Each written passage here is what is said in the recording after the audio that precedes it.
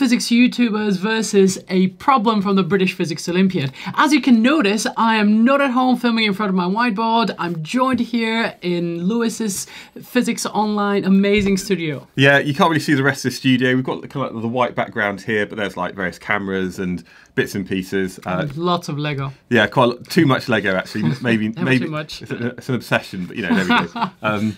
Yeah, so what are we going to do today then? So today we thought we would have a look at the Senior Physics Challenge from the British Physics Olympiad. You guys have seen me solve quite a lot of Olympiad problems, so I thought it'd be perfect to see Lewis's approach to some of those really interesting problems. These are set in year 12. So shall we have a look at the paper? Yeah, so this one here, yeah, Senior Physics Challenge 2022 paper. So if you want to find it, I think there's a link beneath this, is there? Yeah. If you want to have a go at some of these questions and some more. Okay, there's also, they give some constants, volume of a sphere, so I think the kind of stuff you get in your data book anyway, so we'll see if we need those. So, where should we begin? Well, we've got a list of problems over here. Let's throw a small selections of the problems. Looking at them, I do like a diagram. Do you like a force diagram? Yeah. Why not? Yeah. Let's do the force diagram. So we're going to start with question 2. So these ones are like multiple choice, 1 mark for each correct answer. And we've got a block on the slope. So this is kind of standard physics, probably replicated up and down the country. I actually have what I found as a teacher, this is one of my favourite things. It's so simple. Basically a wooden slope. You can easily adjust the angle and you can put something on there. I don't actually have a wooden block, but I do have a block made out of Lego. So this is kind of like what we have there. It actually gives us the forces. Now, something I noticed about this is there still isn't agreement amongst teachers about where you actually draw your arrows from. So on the diagram, they've got the weight acting down, acting from the centre of gravity of this object. They've got the normal contact force acting from where it's contacting and touching, and then you've got sort of friction sort of acting up here. So on this diagram, they've got the forces, I suppose, from where they're acting, but other times we can draw them, I think, completely legitimately, maybe just from the same points. You might have weight from the centre, the normal contact force from the centre, and friction from the centre. There's not 100% agreement, is there? Yeah, I think typically in those problems, that's a really good point, actually. We just assume that it's, I think they call it a material point in physics. Basically, you assume that everything's a point. Kind of a typical physics assumption. Yeah. Otherwise, you have to take moments and it gets more interesting. So this is our point source of stuff. So basically, this is, I think, brilliant. I think every classroom should have one of these. I agree. So I'm propping mine on a textbook normally, by the way, so I'm probably going to get one of those. So my approach would is something like this. I'm just going to draw the diagram out again. Okay. So this is kind of the triangle, like this. Okay, we've got a vertical line down there, and that's at 90. We've got θ1. This is kind of my point source, but I'm going to have mg acting down. I'm going to have the frictional force FF here, and I've got the normal contact force, which is at 90 degrees to that surface, like that. We've got this angle here, which is θ2. Now, that's a right angle triangle, and that angle in there looks like 90 degrees, but it doesn't say that. It just, you've got θ2, θ3. So, to some extent, we know that angle there. This angle here, if that was 90, then θ3 should be the same as θ1, but we don't know that because we don't know how long that is. So I think that's kind of like an irrelevance. Yeah, just looking at those as well, theoretically, it shouldn't really make a difference what we put here, whether it's a Lego block, whether it's a drop-off, etc. Yeah. The physics on this side should be the same. So if there's any answers that involve θ3 and θ4, I think we're probably safe to eliminate that. Yeah, absolutely, you know yeah. So there's any one of those, yeah. So it doesn't really matter how long, you know, that's still a right angle triangle, so all of those can be ignored. I'm then going to, I suppose, if sort of thinking about the component of the weight, which is perpendicular to the slope, we've got this kind of line down here. If that's θ1, then this angle here is θ1 as well. And this angle here is θ2. So I've just kind of basically replicated those angles. Which of the following can be equal to the magnitude of the frictional force on the block? So here, if we think about the forces which are perpendicular to the slope, it's stationary on a rough surface. So if it's stationary there, that means the sum of forces is going to be 0. And that means the size of the frictional force up the slope is equal to the component of weight acting down the slope, so this kind of component down here. So that's equal to mg, and then that would either be equal to mg cos theta 2, Yep. or that's equal to mg sine theta 1. Okay, so Absolutely spot on. I think you've solved this actually. So both of those are correct, but looking up here, anything with a component of the normal contact force can't be related to the frictional force because they're at 90 degrees. So I'd say it's not that one or that one. And then looking at these two, mg cos theta 2 is this one here. So that's correct. That one is mg sine theta 2. Well, it can't be sine and cos theta 2 anyway. So one of those must be incorrect, and we know that's the correct one, so that's not true. So I would Absolutely say spot on. 2C. All right. Totally spot on. I think for an Olympiad question, that's a nice warm-up. And actually, anybody doing A-level physics or IB physics should be able to do that kind of thing. And yeah, so we're looking at forces in equilibrium, resolving forces perpendicular to a slope, and then just identifying some angles. Fantastic. In the next question, we're going to have a look at an electron volt and a snail. Cool. Question number 3. Energies in particle accelerators are measured in electron volts. Actually, in the Large Hadron Collider, they reach tera electron volts. Off topic. Which is a fraction of a joule. Yeah, I know. Yeah, it's kind of crazy. It sounds more, when you say it in electron volts, does it? It sounds more impressive. Absolutely, yeah. What is the kinetic energy to an order of magnitude in electron volts of a snail of mass 1 gram, which crawls along at a rate of 1 centimeter in 10 seconds? So we're going to imagine that there's been some careless scientist or engineer, a snail has got into the Large Hadron Collider and it's just crawling along really slowly. I'll probably put an animation where I'm editing of a snail crawling along. So the first thing, so kinetic energy. So I'm just going to go straight into the kinetic energy. We know this is equal to a half mv squared. We need to know the mass. So the mass of that snail is 1 gram. So that's 1 times 10 to the minus 3 kilograms. Oh yeah, it's a half time that, isn't it? A half times 1 times 10 to the minus 3. And what would the speed be? So we've got a rate of Pretty slow. Yeah, so 1 centimetre. This is, I think, even for a snail, pretty slow. But we know that the speed is equal to the displacement over the time.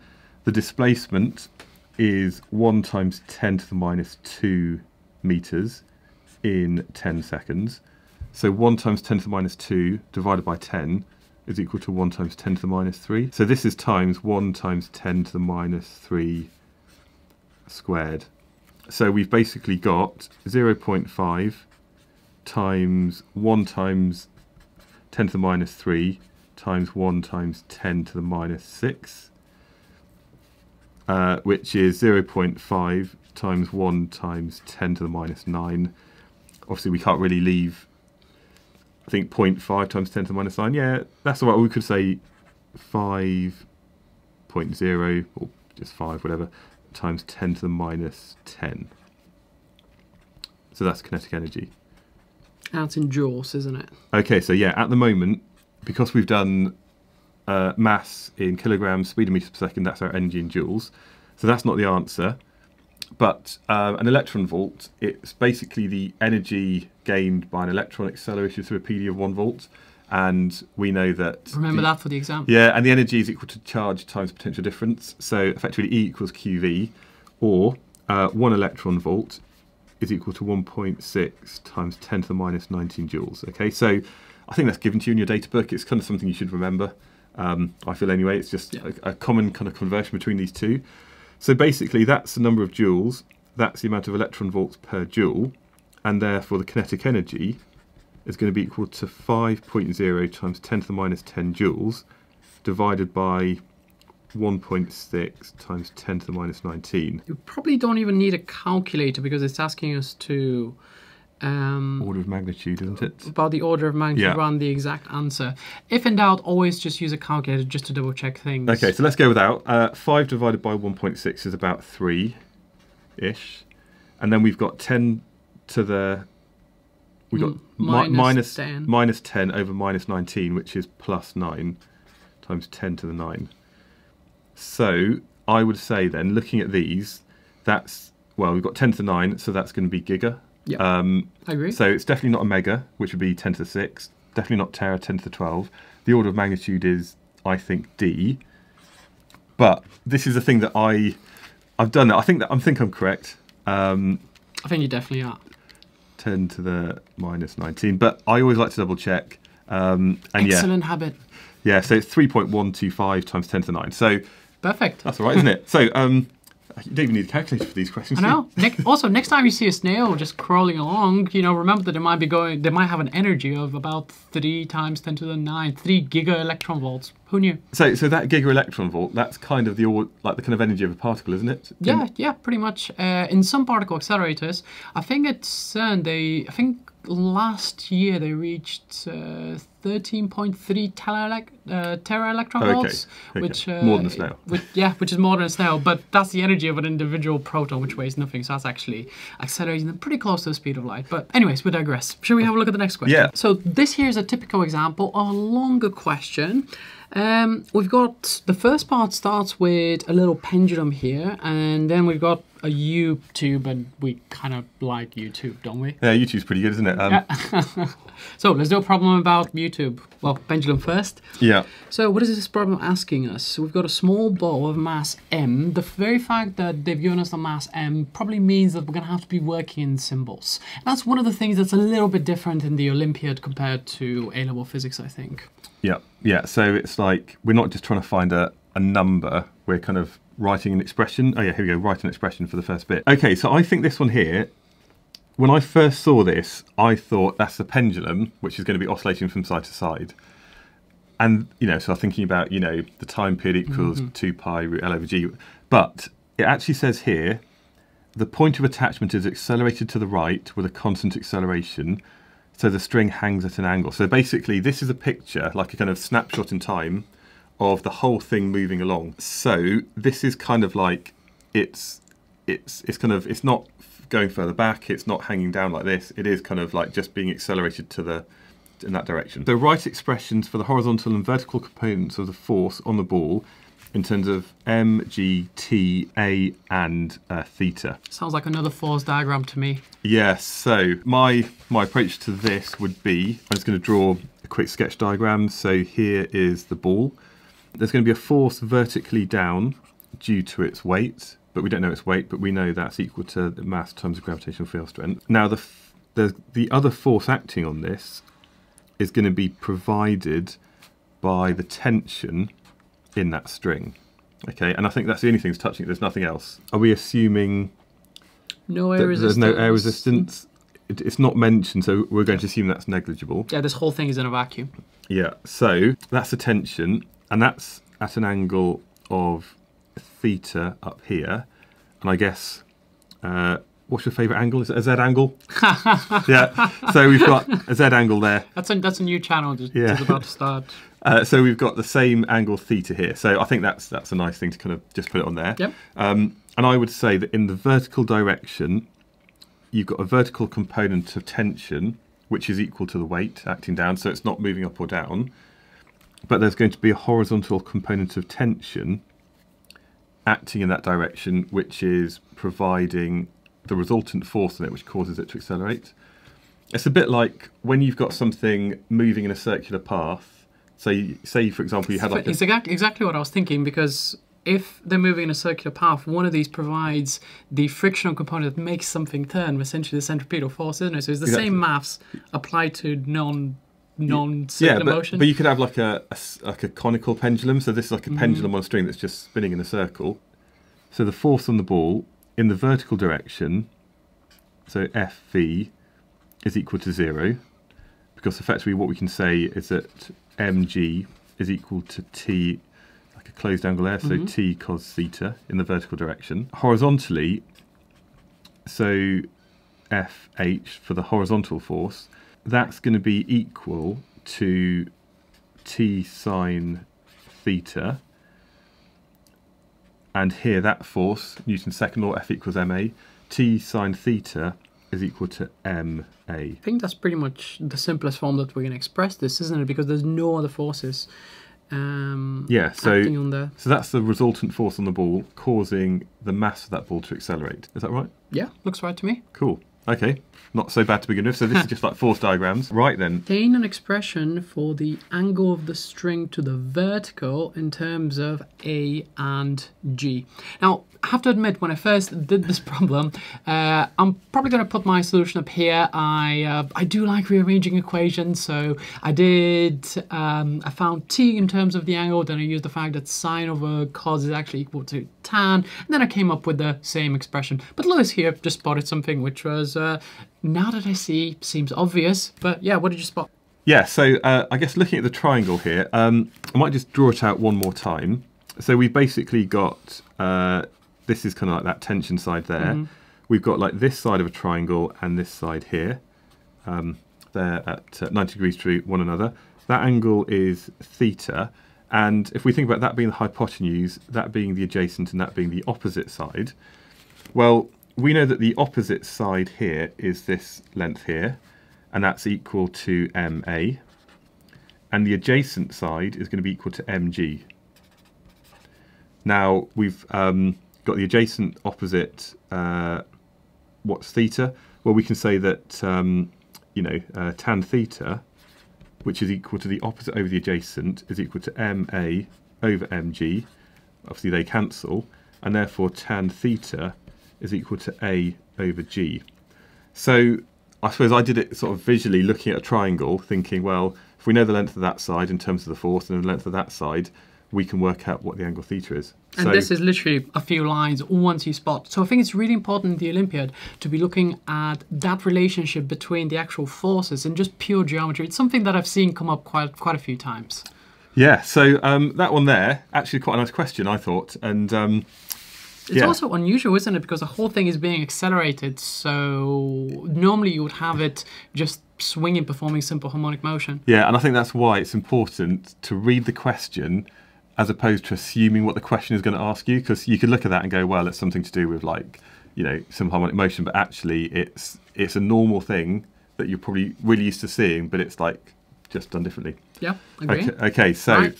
What have we got next? Right, so we've got the YouTube finally. Yeah, so we're doing a question about a YouTube on YouTube, world's first or second, because we did a similar one. Yeah, we did. Channel. Yeah, so we did some other videos as well. So in addition to this one, if you want to see even more kind of difficult problems from the Olympiad, or like challenging but quite fun problems, we did a video that you can find over on my channel, and also we've done some other ones with some, I suppose actually probably similar questions, but the ones that came up in previous papers. So yeah, have a look around. We've got plenty more there. Okay, so yeah, so let's have a look at the YouTube thing. So in the YouTube, half filled with water, which is right over here, we're given the cross-sectional area. The YouTube has a horizontal acceleration A to the right in the plane. Okay, so we take the tube and then we accelerate the whole thing to the right. We've got a tube there, haven't we? Oh yeah, we do. Look at this. Whoa, look at that. We've got a tube now. Let's see if I do this without spilling water all across your studio. Ah! So I think, and I tried this earlier actually, it's difficult to do because you've got to have that constant acceleration, and it's very easy to accelerate and then it goes at a constant velocity. So I'm going to try and put this in slow motion in the edit. I have no idea if it will work.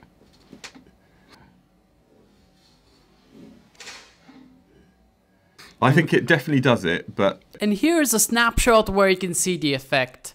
Sort of. Ooh. It's difficult because you've got to get faster and faster and faster. Also, I promised the technician that we wouldn't break any YouTubes in the course of filming this video. I'm sorry, technician. Definitely something happens. It's very difficult to see. Yeah. But yeah, so it does. If you have at school, if you get, ask your teacher, there'll probably be a big dusty pile of these in the chemistry lab somewhere. But have a go with some YouTubes and some water. I think chemists use them quite a lot. I think they might do, yeah. I don't know what for, bubbling stuff through it and coloured water in test tubes. That's what they do, isn't it? Okay, so, right. So I think this is quite difficult because there's a lot of information just given in text and you're trying to visualise what's going on there. So, oh, you've got a sketch. I think you quite like sketches. I do, yeah. So we're going to sketch the YouTube with the water levels in the tube showing the water surface on each side. So I would say then that the initial thing for this is actually relatively straightforward, which is basically just drawing a YouTube. So the sketch doesn't have to be perfect. So they've got something. I'm trying to resist to do a pun every time he mentions the word YouTube. Okay, so this is a tube. Now,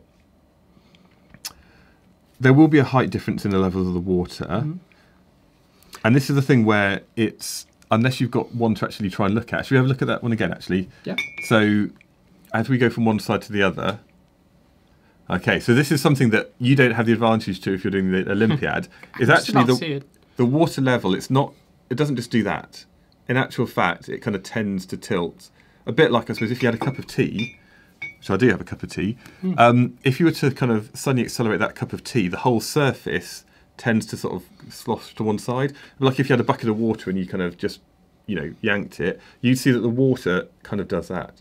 Every physics teacher has done that at some point. So I'm going to get I can't find, here we go, I've got a ruler here. And I'm going to use the ruler to kind of put in the surface of the water like that. Okay, so I sort of followed it up, a bit smeary, but basically the water goes at an angle, and just like it would in the bucket where it's just one surface, it's now just like split into two surfaces.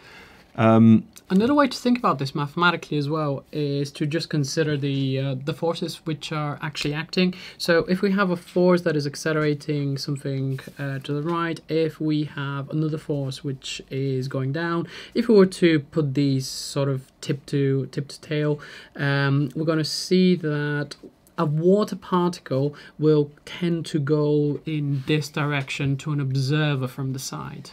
Cool. So I think that's it, isn't it? Sketch the YouTube with the water levels. That's quite nice, that. Yeah, there we go. 3 marks. 3 marks. Whoa. No. Is that right? Okay. I'm pretty sure that's right. Yeah, I think it's showing the water surface on each side. There's a height difference in the levels. Oh, okay. So I'm just going to put, for my own sake, from the midpoint there to the midpoint over here, that's H, and we know that the distance between the centres is L. Okay, but I think that's it. Cool. Okay. I think the next part is probably the one which was the hardest for me. The arms of the tube are a distance L apart by considering the forces on a thin disk of water in the tube, or otherwise deduce an equation relating H, A, G, and L. I think here we had a bit of a difference in approach. Yeah, didn't we? I think I kind of looked at a triangle as well. So I basically looked at this and I thought, well, look, there's basically a triangle that does that. Okay. Now for that triangle, and maybe we'll see how this goes. So that height is H, that's L, and then this angle here is going to be equal to theta. And again, we've got our hypotenuse, adjacent and opposite.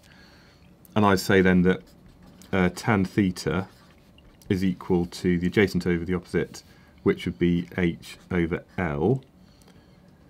But we don't know, oh no, we know H and L, but we don't know theta. But previously, we worked it out here that tan theta is A over G. So we can say that A over G is equal to H over L. Yeah, and due to geometry, I think this angle here is going to be equal to this angle here.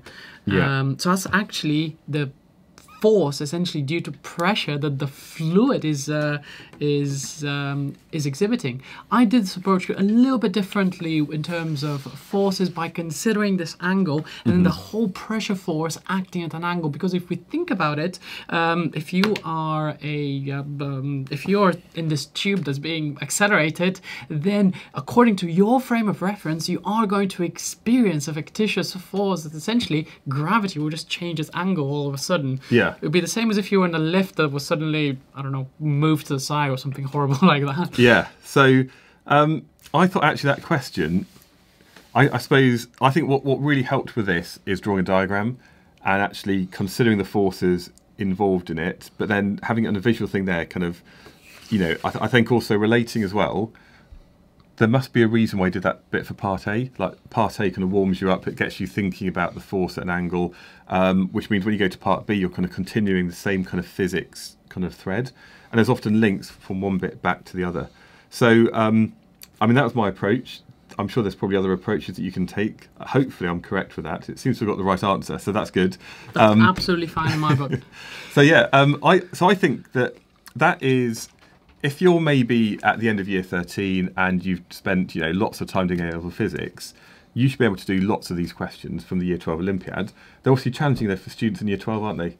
Yeah, absolutely. I think as well, if you're preparing for these, just by taking part, just by going for these, just by watching those videos, you are actually being exposed to brand new type of problems and you're getting more experience with more physics situations. If a similar thing was to appear, let's say on A-level physics, or if you're doing, let's say, engineering at university, your brain will already be accustomed to these physics situations. And this is precisely why you should do a lot more practice, and you should have a look at Lewis's video on his channel, which we looked at some much harder problems, which were a lot of fun, and this video is right over here, so you have to click on that one. Thank you very much.